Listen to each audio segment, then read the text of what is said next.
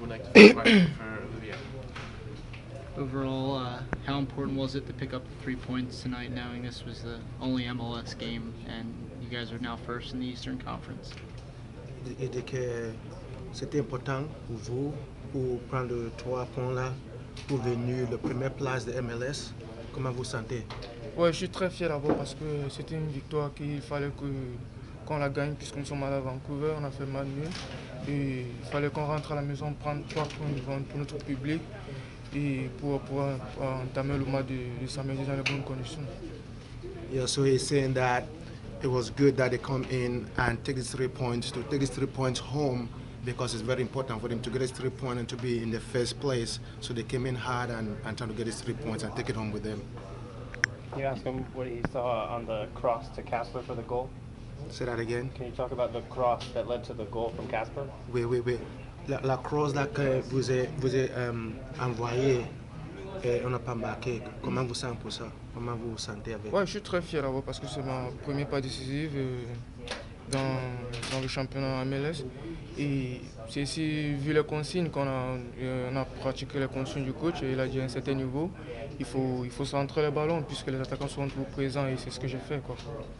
Yeah, he said that's what he does. It's good to put the ball in the center, find a way and to cross the ball and make sure the ball gets into the center. That's what he did. You had to wait a while to play regularly this year. What was it like waiting, and now how rewarding does it feel to finally be on the field and show what you can do? Il dit que pour jouer, tu ne peux pas jouer, mais tu as tranquille. Mais maintenant que vous jouez, comment vous sentez? Ouais, c'est ça, dans le football, il faut être patient. Ouais. Il faut être patient, toujours être concentré, puisque c'est une équipe.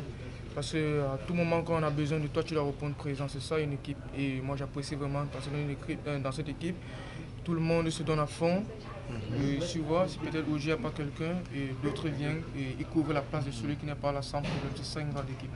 Yeah. So it says it's a team effort, that they're good players, that you've got to be patient to wait until your time comes. When your turn comes, just make sure you do the best that you can do. It said again, it's team effort, and you got to be patient because everybody is in good form. And when your turn comes, just make sure you do your best.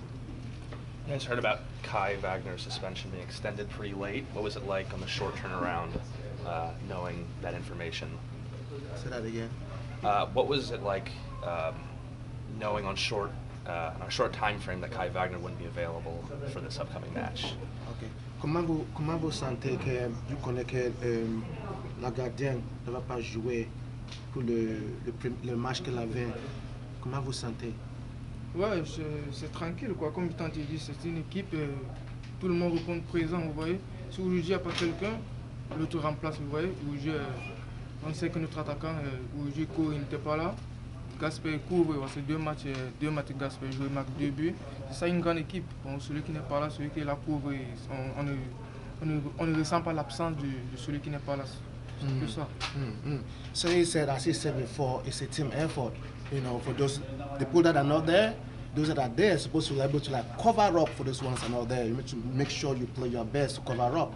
So it doesn't matter who is not there, but if you're there, you're going to make sure you do your part. So it's a team effort, as he said before.